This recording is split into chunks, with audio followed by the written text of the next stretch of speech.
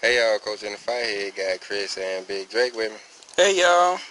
Alright, so we're looking at a brand new one from our father. I don't know what we're going to call it. Basically what it is a pyramid. It has 4 legs, and the dimensions of the pyramid are based on our coordinates, right Chris? Right. How does all that work?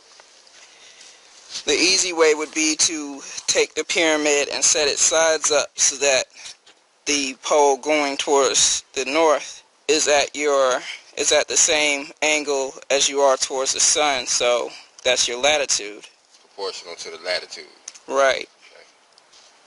Okay. And then once you do that, then you have the rest of the legs facing north, east, west, and south, and then you have it set. So north, east, west, and south. Right? Right. Okay. What's this thing?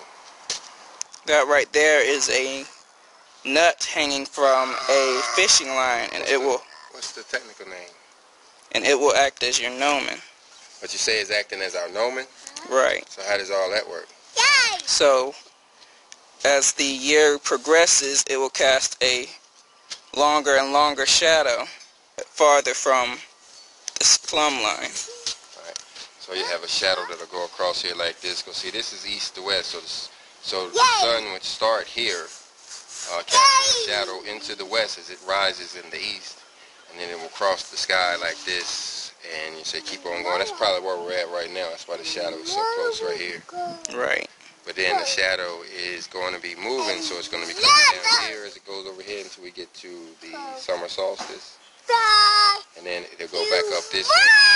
The purpose of this is basically a representation of this same pyramid that's way up here.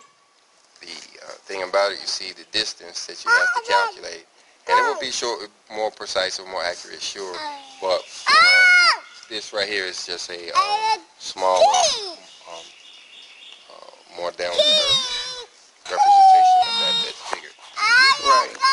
It works best, I guess, in certain periods of the year, but we'll find out. This is brand new, like I said. You know, the father gave us this. Our father gave this idea to us no more than 24 to 48 hours after reading a few chapters in the book called The Keys of Enoch. So that's where we're at now. I believe we're going to go read chapter 3. But the thing and what's interesting about this is that it's just made with these 4 legs. So you guys may have something like this around if you can already start with. You want to kick it over to show them what it really is, Chris?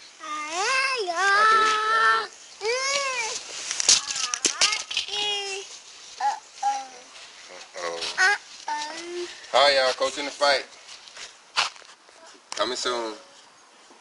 Call a pyramid thingamabob. Daddy.